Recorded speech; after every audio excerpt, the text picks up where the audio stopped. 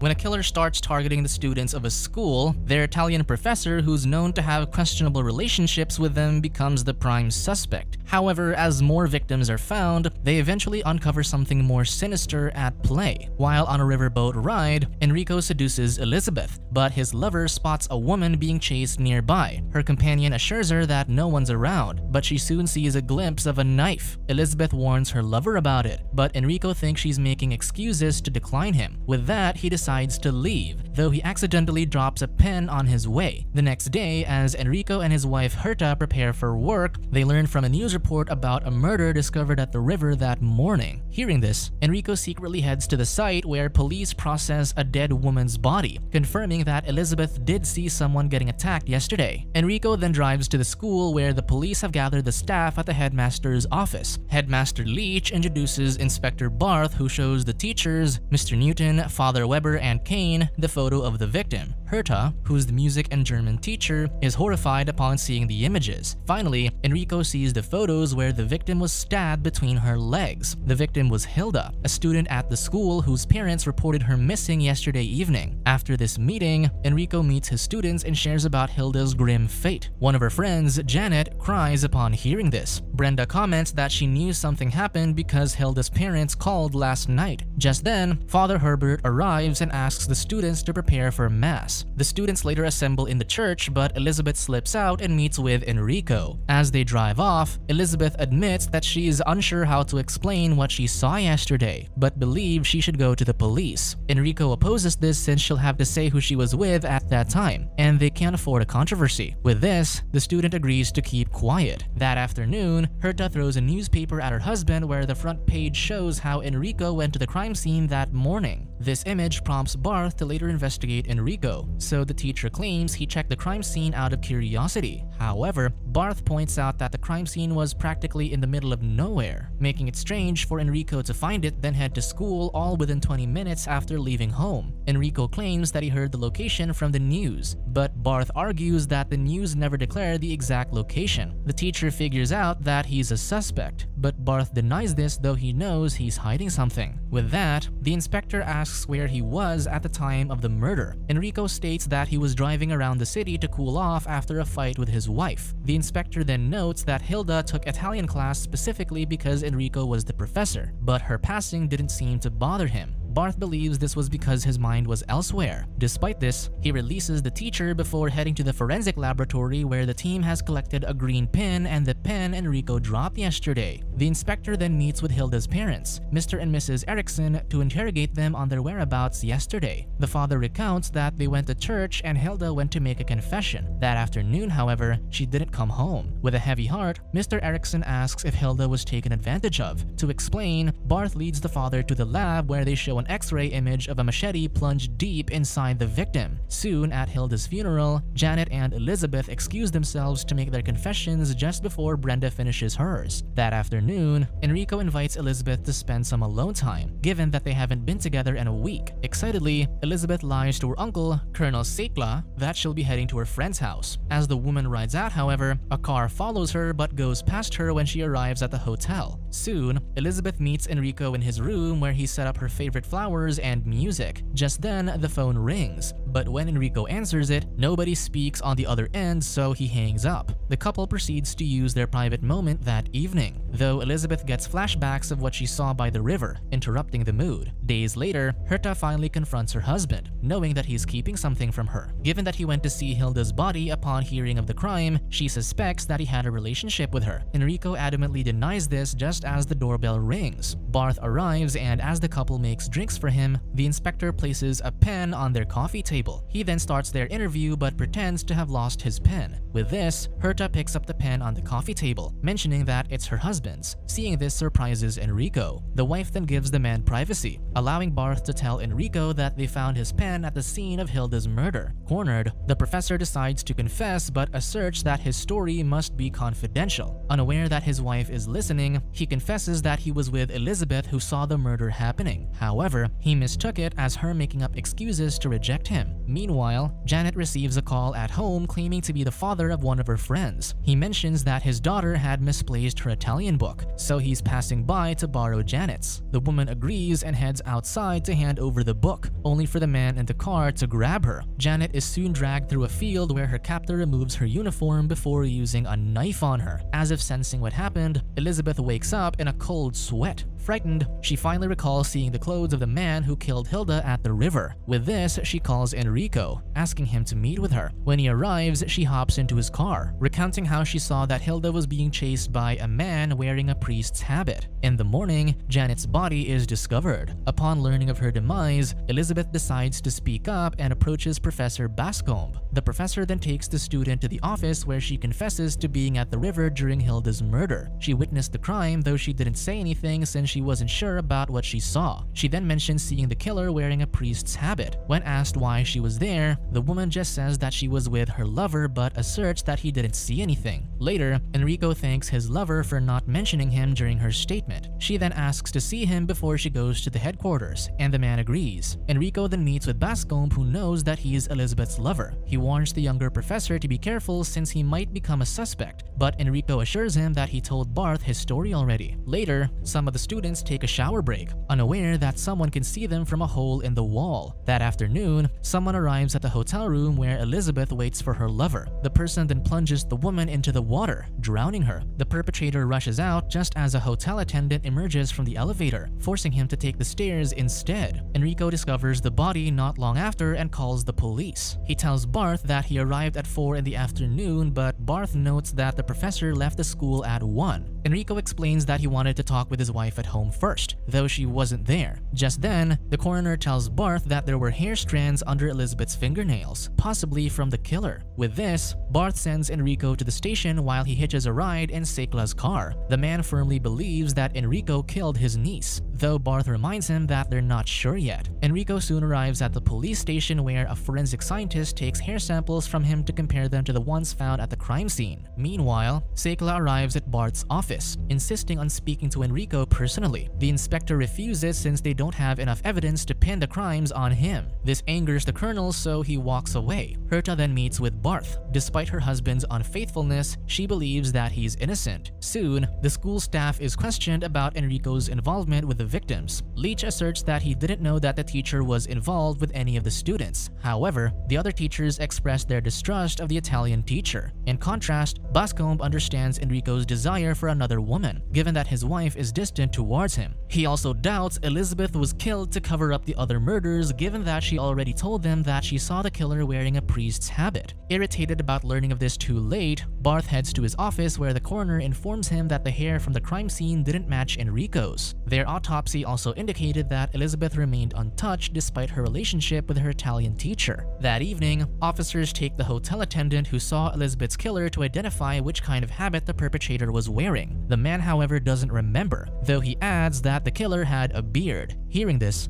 Barth calls the coroner to ask if the hair found under Elizabeth's fingernails could have been from a beard. The coroner says it's possible, though it'd have to be a fake beard, given that the hair strands were apparently dead. The next day, Barth interviews Herta as to why she wasn't able to meet Enrico yesterday. She claims that she avoided the conversation since she already knew what he wanted to talk to her about. He then assures her that Enrico is no longer a suspect, adding that Elizabeth wasn't touched by her husband. This delights the wife, so she hurries to pick up her husband to go home together. Upon arriving home, they receive a letter from the headmaster announcing that Enrico has been fired over the controversy. Herta tries to cheer her husband up despite this, as she's ready to fix their relationship. However, Enrico is adamant about finding Elizabeth's killer, so Herta promises to help. Later that day, Barth asks Herta's students if they know any priest with a beard. Helen recounts that there's a new bearded priest who takes their confessions. Brenda adds that she and Janet made their confessions to him during Hilda's funeral, piquing Barth's curiosity. After the inspector leaves, Herta asks about Brenda's friendship with Hilda and Janet. The student claims that they were just friends, but another student argues that Brenda, Hilda, Janet, and Helen were very close. This allows the teacher to learn about the students' secret society where they have private times with the university university students. She later shares this with her husband, so Enrico visits the home of one of the men their students used to meet. An unclothed woman welcomes him inside as she models for the student, Philip. The man confirms that he knew Hilda and Janet, whom he and his friends knew as ladies with interests in intimacy. He adds that Brenda and Helen also hung out with him and his fellow university students, but Elizabeth didn't. The four were known to be active in bed, even sharing intimacy as a group.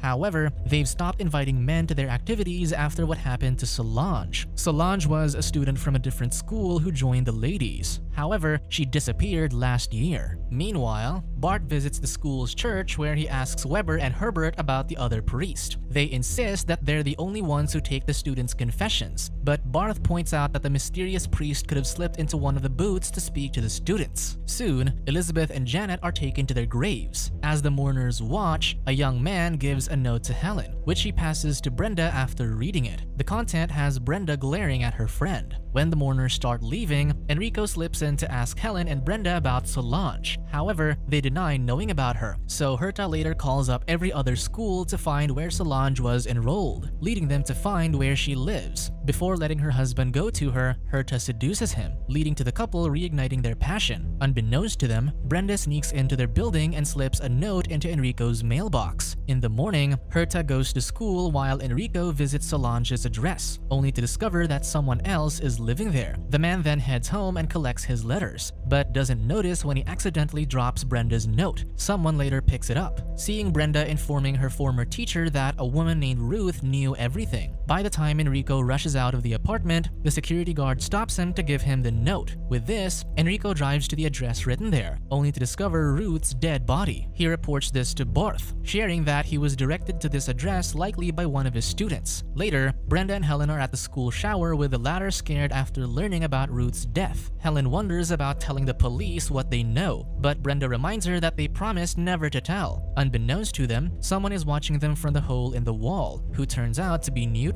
Herta soon asks Brenda and Helen about Ruth, but the students claim to not know her. Hearing this, Barth takes Brenda and Herta away to reveal that he's spoken to the former's mother. Ruth was apparently a maid at Brenda's house, so the student quickly lies that she didn't know her former maid's real name since she called her by a nickname. On another day, as Herta tries to let her husband relax in the park, Enrico spots a young woman looking at them. The woman's nanny starts chasing after her and calls her Solange, though the couple doesn't notice that she is the one they're looking for. That night, Brenda receives a call from a mysterious person who directs her to go to the amusement park tomorrow. The student reports this to the police, so Barth plans a sting operation to catch the killer. The following day, Brenda and her friends arrive at the amusement park. As she separates from her friends, she finds a dazed Solange riding the carousel. She pulls the woman away to talk, but Solange remains quiet. As Brenda tries to get her to talk, they pass by Sergeant Kramer, who's undercover. Soon, Helen and her friend notice that Brenda is gone, and when they ask Kramer if he'd seen them, he realizes that the two ladies have disappeared. Not long after Barth discovers that Brenda has disappeared, Bascombe also reports that his daughter Solange is missing. Enrico, who's monitoring the investigation, is surprised that Solange is Bascombe's daughter. The inspector explains that the young lady isn't mentally well, which might be why his colleague doesn't talk about her. Kramer then confirms that Solange was the same woman walking with Brenda earlier. With this, Barth, Enrico, and Herta visit Bascombe's house for clues. They check Solange's room where Enrico notices the Italian book he teaches in the bookcase. Meanwhile, the inspector finds a green pin similar to the one from the crime scene of Hilda's murder. While driving home after this, Herta and Enrico speculate how the killer knew Solange when she hadn't been attending school since last year. Suddenly, Enrico gets an idea. Unbeknownst to them, Brenda is being held by the killer, who demands to know what happened between her friends and Solange last year. The frightened woman admits she knew Ruth's secret operation, so she and her friends went to her to fix Solange's problem. During one of their intimate activities, Solange conceived. Once they arrived at Ruth's house, Elizabeth and Hilda tried talking Solange out of getting rid of her child. The rest, however, convinced Solange to continue, so with them holding her down, Ruth removed what was growing inside Solange's body, though the process traumatized her. Angered by this, the killer removes Brenda's clothes, then burns them. Now that he knows the truth, he places Brenda on the floor while a mournful Solange watches. Meanwhile, Enrico heads to Janet's house and confirms confirms that her Italian book is missing. He quickly calls Barth to investigate Bascombe, but when they return to the house, no one answers the door. Despite this, Enrico breaks the door down and grabs the Italian book he found, asserting that since Solange stopped going to school, she shouldn't have had that book. He insists that it's Janet's copy instead. Convinced, Barth calls the station to search for Bascombe but stops when Solange appears. Bascombe follows soon after, but seeing everyone else in his house, he pretends to be surprised that his daughter is back. Barth then leads Bascombe and Enrico to the former's office, not knowing that Solange uses this chance to take Herta to the attic, where she discovers the killer's habit and fake beard. Herta quickly shouts for Barth to alert him, leaving Enrico to watch over Bascombe. In the attic, Barth and an officer search the place and soon find Brenda, who's still alive. Knowing that he's caught, Bascombe slowly opens the drawer on his desk, and before Enrico can react, a shot is fired. Barth and Herta quickly rush to check and find that Bascombe had shot himself, refusing to be arrested for exacting revenge on the students who led to his daughter's traumatic ordeal.